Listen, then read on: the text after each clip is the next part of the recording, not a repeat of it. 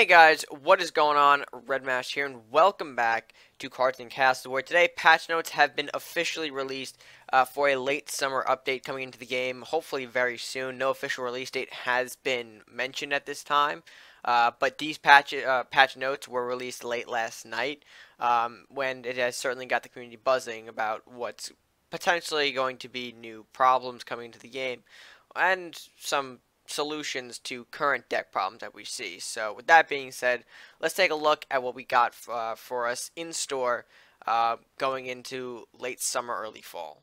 So the first thing to take note of is our nerfs. Now there are pretty much three big nerfs that I think are going to be the highlight of this patch, and those nerfs, excuse me, are of course Arbiter's Return, Unholy Altar, and War Party. We'll get to War Party a bit later because there is something else I want to tie into a War Party discussion. So first we'll handle the Unholy Altar. Oh boy.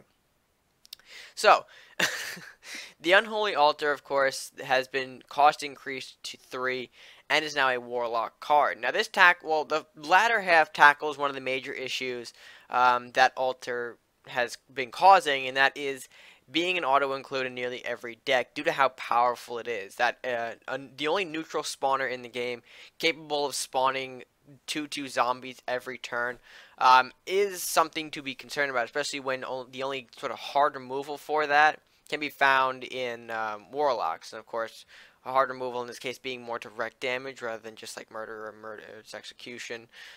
So that's kind of what I mean there. In regards to the usage of it, I think the cost increase to 3 is okay. 3 gold is a critical point in the early stages of a matchup, so to play an Unholy Altar is taking a slight risk there. If you are running, if you are running an undead deck, this change doesn't really affect you. I think you have to be more careful at how you play Altar now, and maybe if you want to do some number adjustments, you can. But for those of you who aren't really running Warlocks and you've thrown Altar into a couple decks, you're definitely going to have to find something to fill that void for an Unholy Altar. There are still a lot of choices out there though, so I'm pretty sure it's not going to be a huge loss for those decks, but it is something just very important to take note of. That Altar has been changed to the point where, alright, I can't use it in every deck, so I need to find something else to fill that gap. I think it will, again, still be somewhat relevant in Undead and Warlock decks. Maybe a bit less than what we currently see on today's ladder, but I think Unholy Altar, the nerf was good nonetheless. It does factionize the card, which is very much needed, and cost increasing it to 3 does put it at sort of a more risky area of play. Do I want to play this and waste 3 gold to start spawning zombies when it could get destroyed, or should I want to play something else? Do I want to do something differently? So that is something to take note of. The Unholy Altar, again, I think this is a pretty good nerf. The next change I want to talk about is the Arbiter's Return next. Now, the Arbiter's Return has been, again, an interesting card. I don't think it's nearly on the auto-include level as Unholy Altar has been. For those of you who are running Crusader decks, you'll probably be running at least 2 Arbiter's Returns in those decks. Now, originally there was a lot of backlash to, I think, Arbiter's Return being cost increased to 8 gold. As of now, people are pretty mixed about it, I would say. And that's kind of for 2 reasons. One, the card itself has not really been changed. There's no alteration other than the cost. So you're still getting the heals, you're still getting the Judge Summon and whatnot. So I think people are a little conflicted that you can just create that 14 health gap between you and your opponent all by playing 1 card. But on the other side, you will have to take an extra turn to set this combo up, which a turn could mean everything. You might not get that extra turn to play Arbiter's Return, so I think that's something to take note of.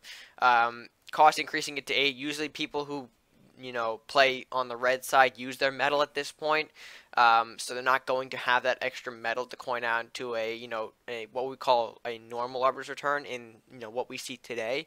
That being, of course, playing at the 7 gold standard. But I think an 8 gold is also a very smart move because now we can avoid those cheeky Arbiter detonation combos. Those I don't think were officially like mentioned that oh this is a legitimate interaction or whatnot. But Arbiter turn being placed at 8 gold does certainly put a halt to that. The only way you can pull this off now is if you actually keep the medal for the entire game up to about the 10 gold slot and then using that medal to arbiter and detonate. But by that point, you are risking a lot on that. It's a whole, I think, it's a turn earlier or a turn later, excuse me, to play that combo. And again, like I mentioned, the turn being one more could ultimately mean the end of your game because you might not get that extra turn depending on what's currently at your face. So that is again something to take note of. While the change isn't as strong on paper, it may not seem strong on paper. I think it's going to be one that's helpful in limiting the Arbiter's return. Not killing it completely, but definitely limiting it to what, from what we see in its current state. Now, the next card I want to talk about is War Party. Now, I kind of saved War Party to conjoin it with Frozen Storm because I felt like both of these two cards pretty much go hand in hand in both decks and, their nerf reasons, if that kind of makes sense. So, War Party, of course, now requires the player to discard a card at random as part of its cost, and they do throw in a note there. This card's effect has not effectively been counterbalanced by giving free units to your opponent, and has ended up a bit more powerful than we'd like. This obviously makes sense due to the fact that War Party decks focus more on stalling in-game, and then ultimately throwing out a War Party to rush about 6 or 7 big guys out on the board at once. Meanwhile, your opponent might be only working with about 2 extra units that they may have not thrown out, plus what they did for their turn. So it's kind of, they're in a situation where, listen, I don't think War Party was pretty much effective in giving the opponent free units, because what's going to win? 7 sort of big monster units, or, someone else's board plus maybe like 2 or 3 more guys, much weaker than what the opponent, what the War Party user might have. So they also throw in requiring the player to discard at some additional risk. This obviously makes sense. War Party players hate to discard. It's kind of not what they want to do. Anything that they lose from their stall to their big guy to another War Party, anything can be a loss for them. So having that discard definitely gives War Party players more of a concern to work with. And this can also be tied into Frozen Storm as well. As you can see, the cost reduced to 5 gold, but it also, again, requires the player to discard a card. They threw in that we felt that a stall this powerful should require the stalling player to give up some long-term resource advantage in exchange. Obviously, going back to the whole War Party discussion, they don't like to discard. War Party don't like to discard. So, again, it kind of harps on that weakness, and they recognize that, listen, we understand that a lot of what's been going on now, or at least the War Party deck, where the War Party is concerned, they understand that stalling is a big part in it. So they actually hit their biggest tool for stalling, and that's Frozen Storm. Now, meanwhile, it's getting reduced to 5 gold. Again, it's going to force that discard to happen. So think about using a Frozen Storm on top of a Frozen Storm on top of maybe War Party. You just lost 3 cards right there from the discard, which you wouldn't if you're playing in the current day. But in the future, you don't know if you're going to be running, you don't want to lose that many cards, especially in a War Party deck. So I think this was a good change. It hits both the stalling tool, the biggest stalling tool, I should say, and the War Party itself. So, people are saying War Party is killed off.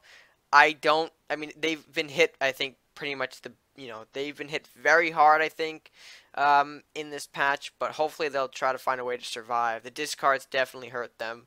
But me being who I am, I hated the War Party deck, so I'm all for this change. So, yeah. I think we should probably, though, move on, because there are some interesting buffs to take note of as well. Now, along with some of the nerfs that have been thrown into this patch, we've actually received a lot of different buffs. Now, there are more, there is more to this list. I'm currently over about like the top image though. I'm kind of using screenshots rather than the actual browser.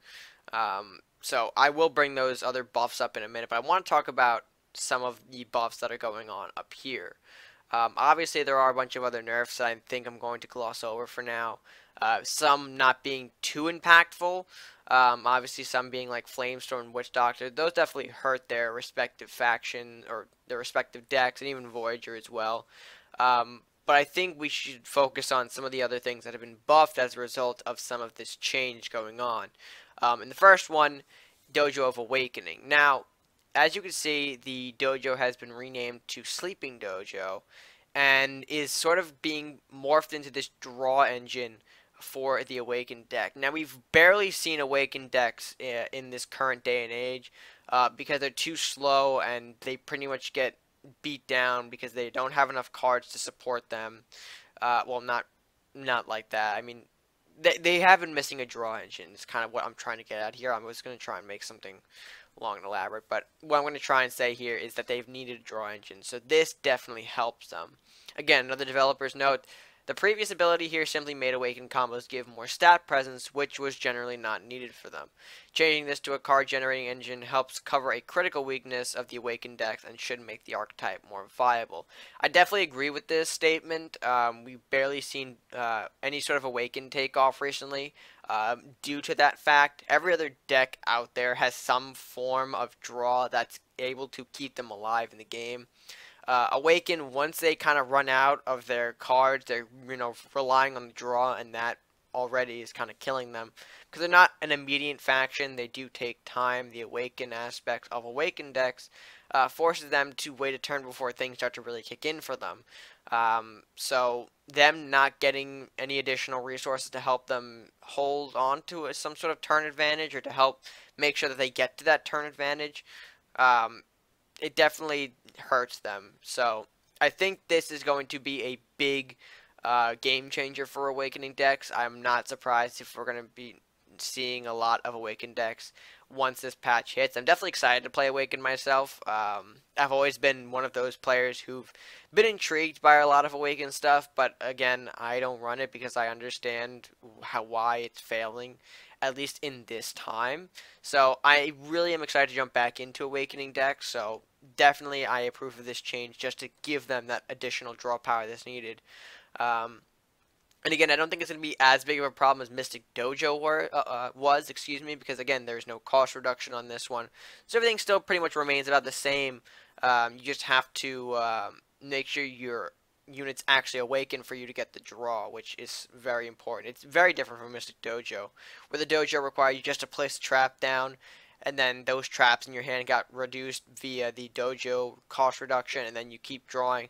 That's a mess. So I think they've done a better job in prepping for a situation like that. So overall, again, very excited to see how Awakening benefits, or what they gain, or how they gain. I think I'm not making any sense here, but in my long-winded way, I think they are pretty much set to do a nice sort of, I guess, meta shift, if you will, thanks to this new draw engine. Now, the next buff I want to talk about can be debated on whether or not this is an actual buff, but it does concern Tyrannosaur. Now, its stats have been reduced to 5/6, but of course it gains +2/+2 if you have another dinosaur on the board. Now, the developer has thrown in additional notes in this one saying, we want T-Rex to still have a massive stat line, but the utility of his fear is too good for a higher statted unit. The change will balance him more effectively when used for utility, and make him stronger as a big bruiser for dinosaur decks. So right there we get the intention. Alright, Tyrannosaur needs to be more suited for dino-based decks. Which means essentially if you want him to be a bigger unit, have that kind of 6-7 presence, you're going to be wanting to run additional dinosaurs, which I don't think will be a problem, especially for Warlocks, and I'm going to show you why in a minute. But again, Tyrannosaur, I really think he gets more of a buff in this sense, because he is essentially becoming a bigger boy than what he was in, today's ladder, or today's format, if you will. Tyrannosaur is a 6/7, but with the +2/+2, you now have a 7/8, I believe. And that could be from any sort of dinosaur on the board, from a Dino Rider to Dino Nest to another T-Rex. So that is something to take note of. T-Rexes will buff each other. They will help each other. So if you are running more than one Tyrannosaur in your current deck, you might be okay. Again, you can always try this out when this patch releases. But having two T-Rexes on the board will, they will buff each other tremendously, so you'll have an even stronger pair than what you have currently in today's format. So that is something to take note of. I think overall, Tyrannosaurus can be considered to be getting more of a buff here. I know people might argue saying it's a nerf. They've, slotted him more for dinosaur decks. But hey, dino decks are getting a push. They are, receiving not only Tyrannosaur, but another change, which again I will mention in about, a few minutes or so. So I think overall, Tyrannosaur has had a good change brought on to him. And I'm excited to see where dinosaurs decks go as a result of this. Alright, so the next set of buffs I want to mention to you guys is the range improvements. Now, I have scrolled down the rest of the list further so you can see some additional changes that I think you guys could probably only see. I think Winds of the North got cut off, I think, at the halfway point. So regardless, here are the rest of the changes if you guys haven't looked at them already. But I am going to be talking about mainly range in this sort of excerpt of the video.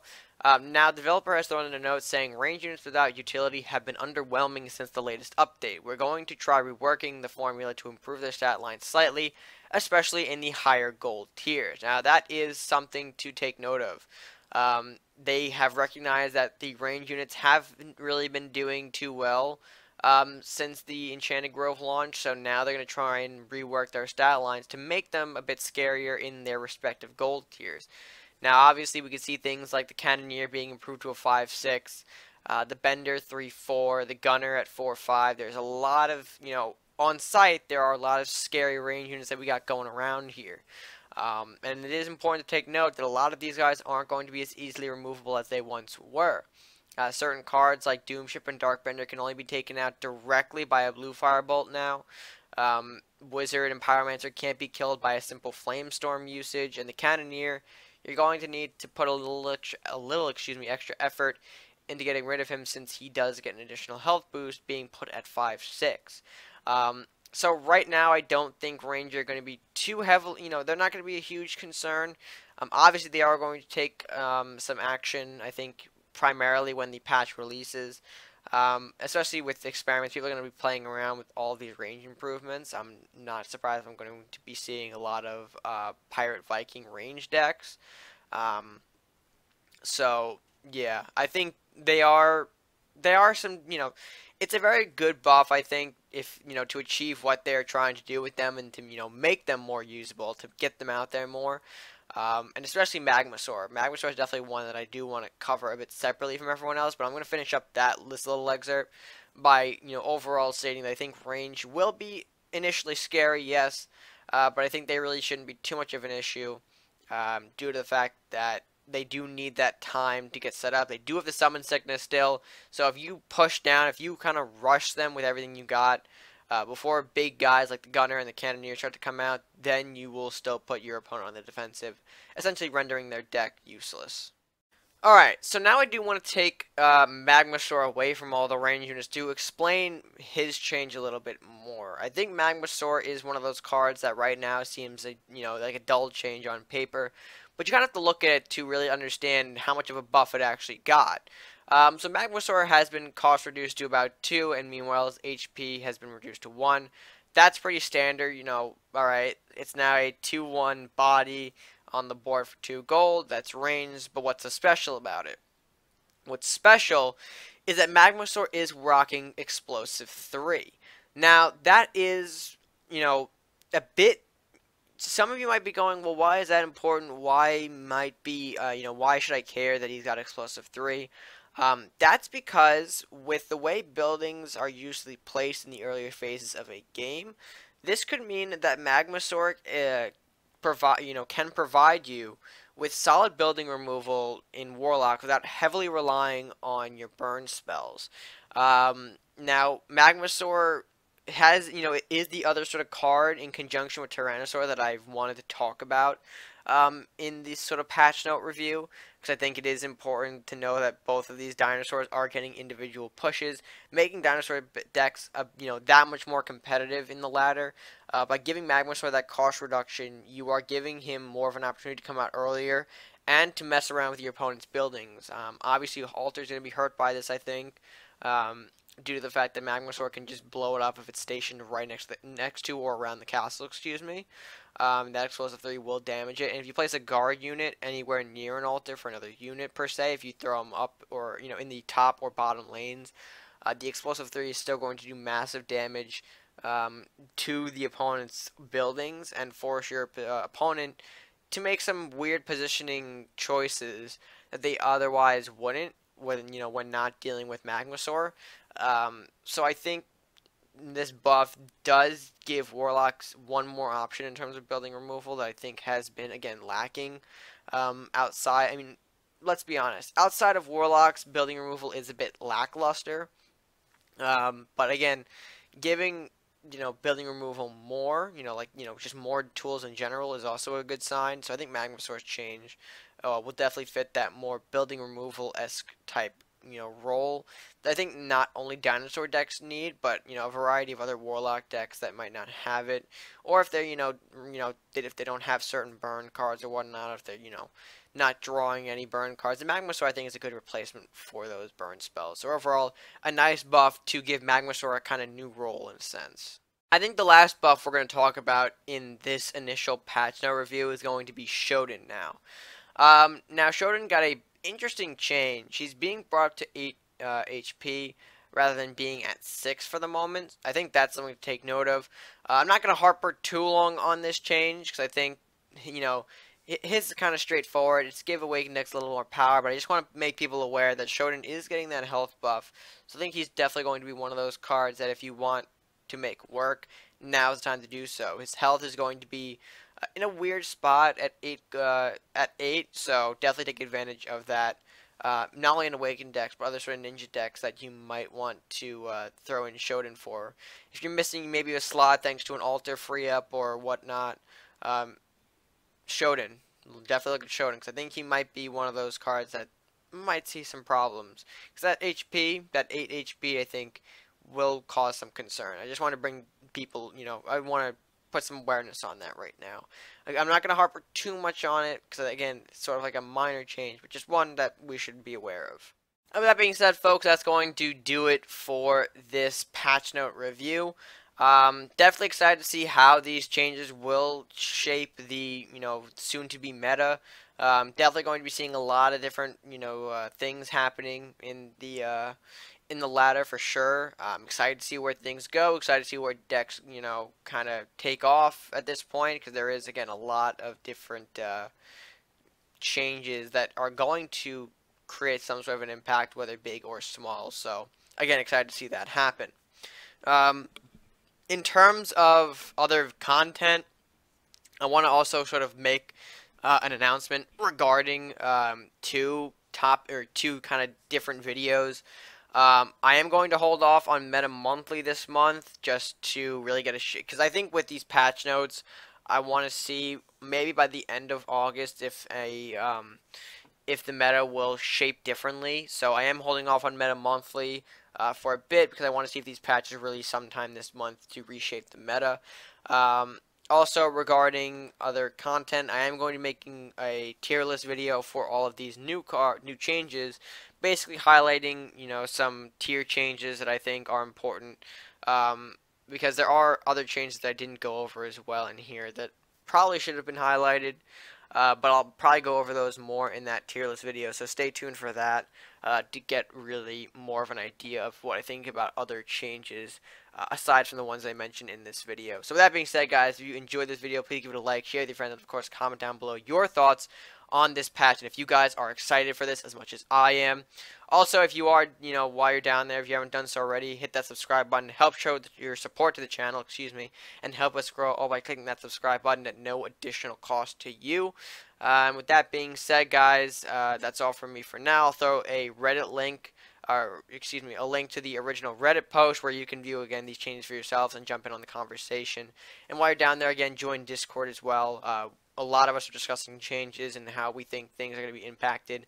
So if you haven't joined Discord already, be sure to do that as well. So that being said, guys, that's all from me for now. So until next time, stay gaming.